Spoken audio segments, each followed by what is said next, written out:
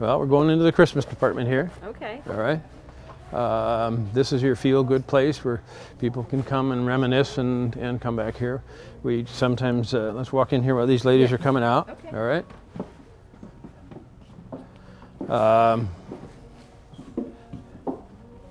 You can just kind of come back into these areas and just tune out. Yeah. You know, you came in, you might have came in through the, oh wait. So you can come in here and just kind of tune out, relax, listen to the music, and look at the pretty lights and the ornaments. And it just takes you back to childhood time, perhaps, or some of those nice times at Grandma's. We always celebrated Christmas Eve at Grandma and Grandpa's. We drive miles to get to way back when. Mm-hmm. So when you come in here, you think of that? I can, yeah, very easily, yeah. I see that. Yeah. So we have over this way here, we have a, and this is, we have a red button here, which happens to turn on the train. And the train is very popular with kids and families, and you know, the adults would bring it. Come on, let's go see the train at Mangelsens. Yeah. So it goes around. Goes all the way around. Yeah, all the way around. And so that's huge. And, you know, we also serve apple cider, spiced apple cider at Christmas time too, to get people to have. Touch. Yeah, it is. And we sell it too for them to take home as well. So this is a feel-good department. And that's why a lot of our departments are feel good. Yeah, I feel better already. Yeah. I do. And I'm serious, people come in here just to feel good. Yeah. And I welcome that. Yeah. Very nice. Okay, show me one of your other. Okay. Some of the other. All right. Mm-hmm. Well, you're going to get the tour of the store then. Good. All right. You like everything. All right. Okay.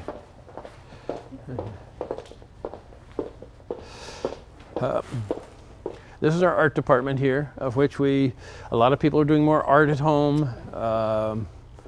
They're getting better at it. Mm-hmm. They've had time. They've had time. So, and we do have a very good art department. Now we have our custom framing department here, which I believe in my own mind and everybody else's that this is one of the best framing departments in town. We do stuff that no one else would do, no one else would touch. So we framed a skin of an alligator that was about 12 feet long. Put it in a shadow box, yeah. Oh my. Because no one else knew how to do it, number one. My kids are very talented at making shadow boxes and stuff. So the custom framing that comes out of here is awesome. Wow, that's good So to know. yeah, it is. So.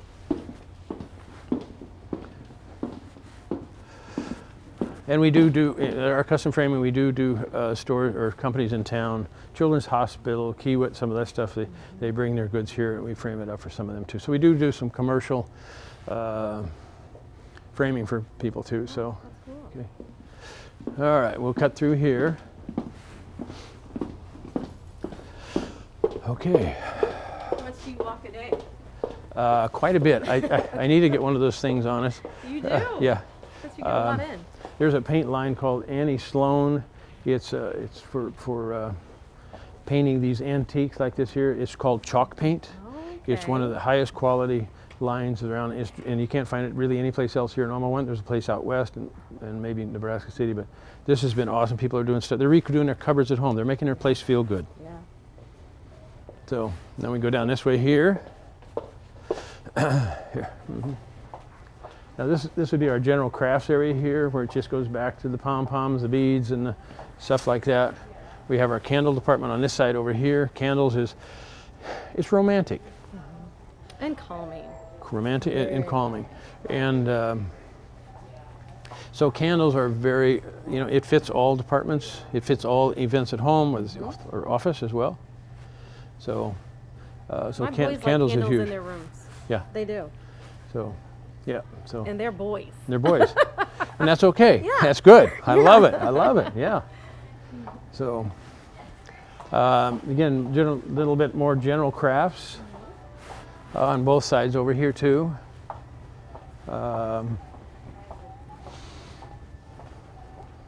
Just general stuff that appeals to a lot of people.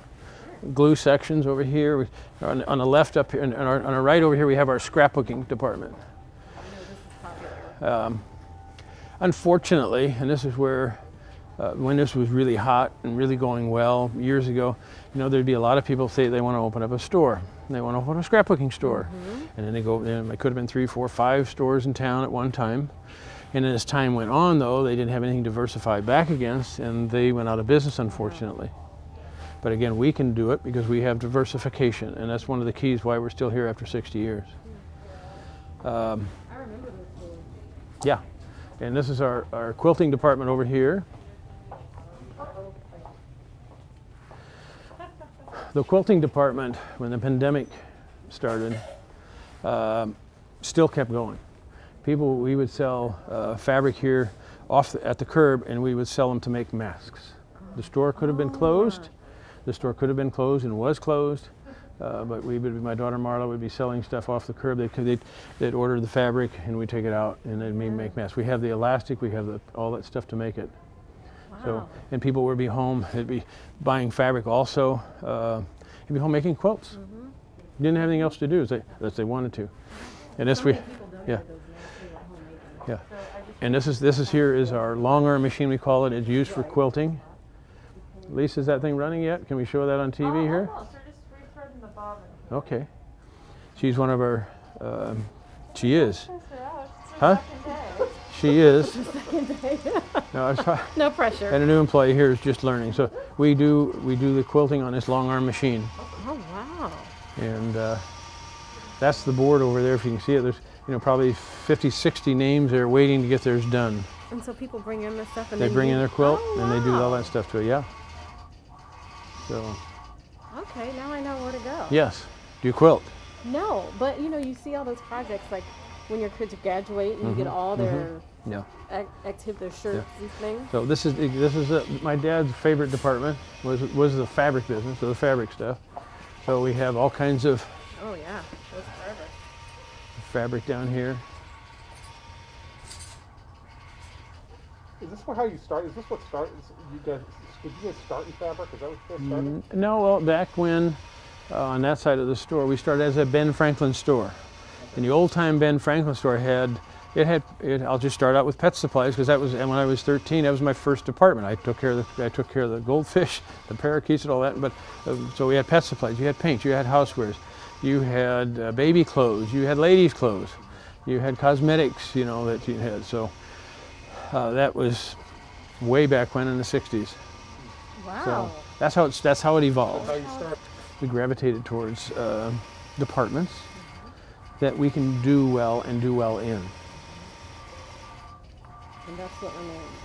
That's what remains. With tweaking it constantly, yeah. So, our cake decorating department. Oh wow. We'll walk this way Are here. these for the serious decorators or just the? No, it's for you.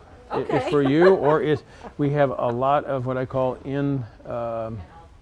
in-home industry where they bake and they sell what they bake. Okay. A lot of moms, they found themselves, they did well, and then somebody says, will you bake me a cake? And pretty soon that cake turns into other customers wanting cakes and stuff like that. So we're very much into seasonal, and we have Christmas stuff over here. We're a very seasonal store. We move on from one season to another season.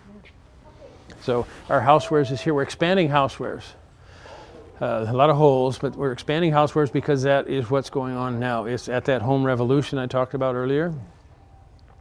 The people are making stuff at home. And David, what's your biggest season for you guys? it's September, October, November, December. I mean, I'll just go with those months. October, November, December. So basically from Halloween to Christmas. Yep, it is. And then, there are all these other holidays too, on a smaller basis, from Valentine's Day to St. Patrick's Day to Mardi Gras. We move on into some of those too. So this area here is where it's just very well, and we're probably the largest selection of this type of product anywhere, at least anywhere as far as from here to Chicago maybe, I don't know, but I don't know of any. Wow. This room here I'm very proud of. We just created it. I was gonna say I haven't seen this before. No. It was created last November, December. Okay.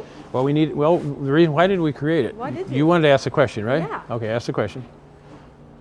Why did you? I thought you were waiting. Why did you? I'm looking around. Why like did you create this? Because room? you can't buy this on Amazon. You can't buy this at Walmart or Wally's or any of those other places. You can't do it. This is where you go to feel good. This is where you come with your granddaughter or somebody else and you make something. You sit down, and we have all of these tables. We provide the paints. We provide this. Come on in here a second. These are some of the samples that you can make. In fact, maybe on Sunday, between Sunday noon and 3, you need to come in here, and we're going to do. My daughter's going to help do a craft, and sit down and do crafts and stuff. So. This is so nice.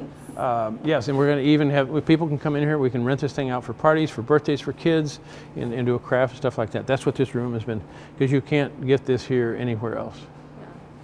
Yeah. The floor is we're very proud of the floor and this whole construction thing we did. So these are in too. I mean, if it's everybody's yeah, doing, they're making, and we can do they those. wanna make them. Yep, want to make That's them. kind of the latest thing is that people have these crafting parties and stuff Yep. like that. Is that kind of? That's what we're doing here. Are you planning on having more? Because like at some of these places, the ladies get together and they actually have a liquor license and sell drinks. Yeah, we're gonna sell wine. We're going to get ready to some of that stuff too. And some of those places, they're having a hard time making it right now too. I wish they were still be around, but they're having a hard, because again, they're one, and you can't get together very well with this COVID stuff. But here we have able to space people apart. Absolutely. And I'm You very got the diversification and the space. Oh yeah, yeah. And this counter over here, if you kind of look, that's a vintage. I call it the lunch counter. And the history behind that is when we first opened the store in 1961, we had a lunch counter. It was the old 5 and dime, from the malts, the hamburgers, the 15-cent hamburgers, 5-cent coffee. Sure. We closed that down, and the fixtures that we had went to a store on Dodge Street called B&G Loose Meat Sandwiches.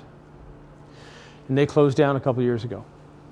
I was able to acquire my original counter back. This is the original lunch counter, and so we were able to acquire it back so people can sit down, do a craft, or maybe even whatever you want to do here. So all of this stuff was, and it's on wheels too, so we can move it around. That's super cool. But we built this so that we could, set us apart.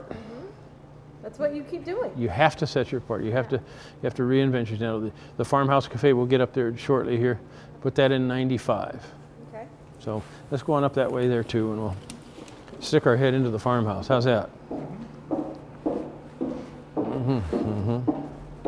Yeah, here. Okay, here. So yeah, again in here, and they do stuff, and we're helping their businesses. Yeah. So. And now we're moving into Halloween, which is still, it's kind of under, it's not the top of the list to get back to whatever it is, but we're getting Christmas turned over into it.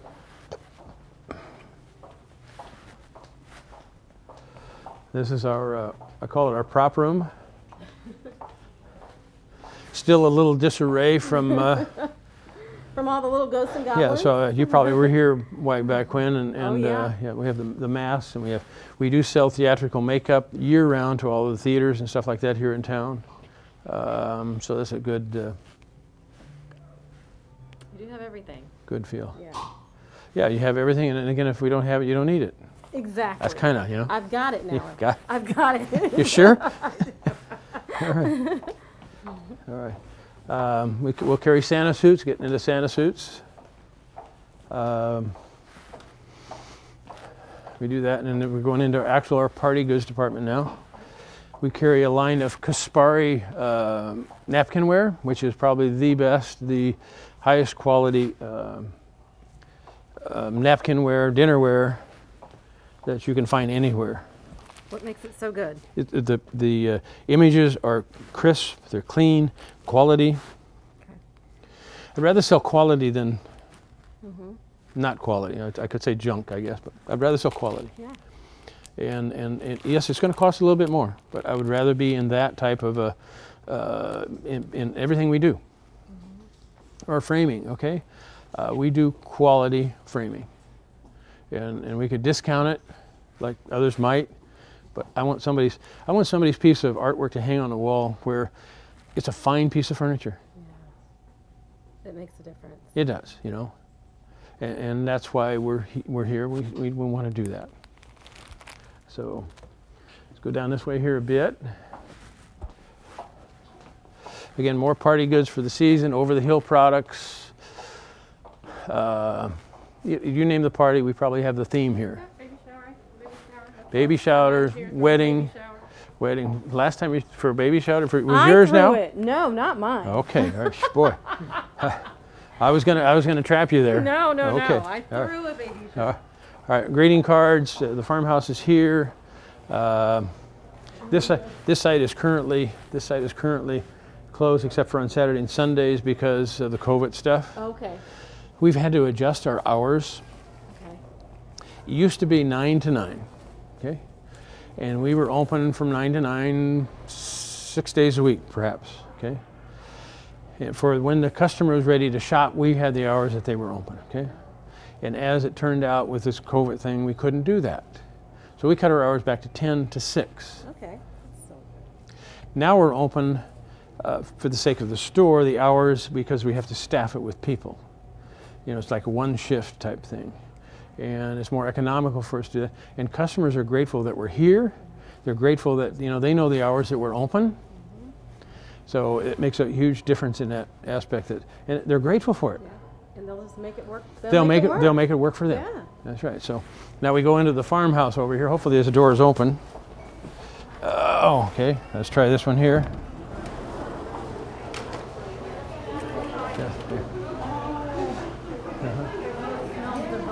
Yeah. So this was added back in '95 roughly. Okay. So people could eat and people could shop. The door's open, you know, they wait here and then they go shop. Mm-hmm. So, yeah, I take it you have eaten here? I have eaten here. Okay. Have you eaten here too? Mm-hmm. All right. So you kind of know what that's like. This is my husband with me when we were dating. Wow, he's a smart man. He's the Omaha native. Yeah, very good. So, yeah, and I happen to give, when I get a new customer in the store who've never eaten here, they get a free loaf of bread from me. Oh, look at that. Yeah, that's why I asked you if you had ever been here before, and you said you were, so you don't get the free loaf of bread. Now, do you also own this, or is this some I sublease it to the farmhouse, Dan Balsaman. I sublease it to him. Okay. So he has a great show. It's a show. You know, our store is a show. You know, I go around every morning, there's a show set. Yeah. Is the music working? Is the train working? You know, is a show working? So I do that every day. Because it is a show, and people come in. The show has got to be just not anymore like Disney World. Yeah. That makes sense. Yeah. All right. And this is the location where we opened in '61. That's incredible. So you're sitting in the location of 61, standing in the location of 61, from that wall over there to there, and the pet department was there, and you know, just all types of things. And the first 2 years, not everybody knows about this getting out there. The first 2 years, here we go. The family actually lived in the store. Really? Yep. We moved here in January of '61, and the store opened May 4th. But the family the first 2 years slept in the store. And my mom and I would bring our cots out and sleep in the toy department. What's that like as a kid? Sleeping in a toy department? It was good. I mean, I didn't. It's kind of unusual now. You think, but yet, I didn't know any different. Yeah. Slept in the store. Wow. And my mom and I but the store opened at 9, so I had to get up, and get my, you know, and I rode my bike up to school, up the hill, up to St. Joan of Arc, up Haskell Street, and yeah, I didn't know any different. My friends all had homes and stuff like that, but I and my family, my parents, and where we lived here. That's incredible. That's what you had to do. You had to do that. You know, locally owned people or mom and pop stores or families. That's what you had to do. Some people live above their operation, and you know, if it's a bakery, they'll live above. But that's what we had to do. Wow. You had the space. Had the space, yeah. So that's incredible. Yeah. Are you missing anything? I think we've got it. It's duplicated up here. So I'll bring people over here, and I'll say, I want you to look up at those pictures, and I'll describe those pictures up there, the black and white. I'm the second shortest. And then the family, the colored one, is 50 years later, and that's what I do. Introduce, you know, in the bread. It's just what is my what I do. The bread's a nice touch. Yeah, yeah. Okay, I'll go eat your loaf. I will. But yeah, and then I give them a tour of the store, and I say, and then they don't maybe know who I am right away, and I do introduce myself if I feel they get a little nervous, like, who is this guy? Don't pay, you know. I said, and I've had people ask me for my driver's license. They don't believe me that the owner of the store is here. Yeah. You don't get that. No, that's what I'm saying. You don't. You don't at all, and that's my edge. Yeah. A You little ever bit. take any time off? It's been a while. Right now, I don't know where you would go, Well, that's true. and I guess it's recorded, which is fine. They asked me when I'm going to retire, and stuff. Why would I retire when I can do this? And I'm not going to clean my garage out.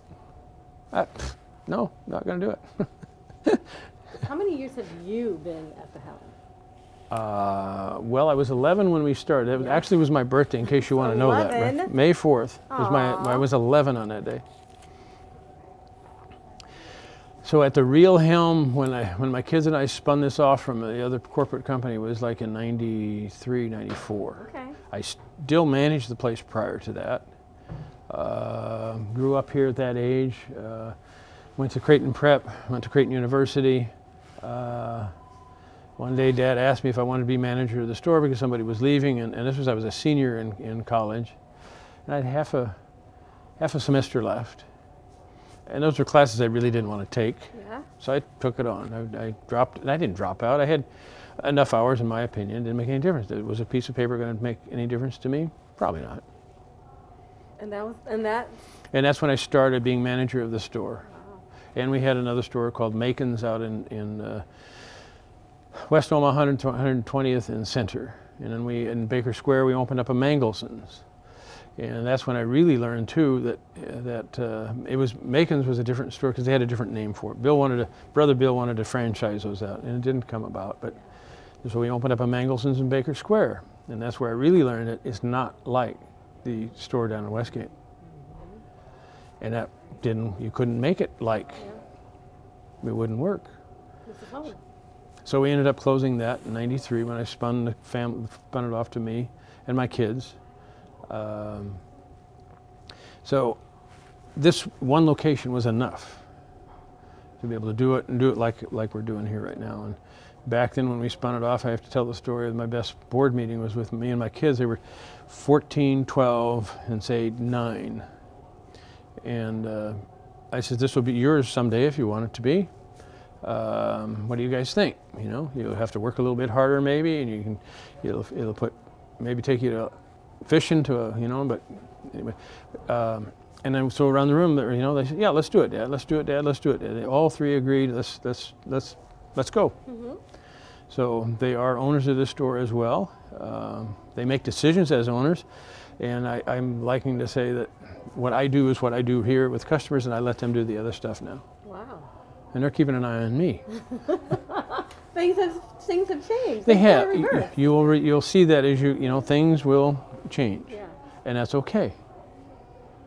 I don't mind that at all. People need to, some people won't want to change because, okay, but it's okay with me. Because they need to learn it now. If something happens to me, this thing will continue. It's not going anywhere because they've been in it long enough. They've made mistakes while I was around that they couldn't really mess it up. Yeah. And that's what happens sometimes. Companies, the founder dies, the kids get it who've never had any experience, and then it goes south. And then it's all the kids' fault.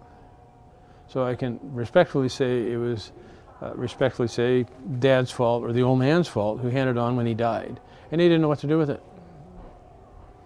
So I really encourage business owners to, if they have them to hand it down to, hand it down, let them make mistakes while you're still around. And so it'll continue. Yeah, that makes total sense. Not after the fact. Yeah. So. And continue.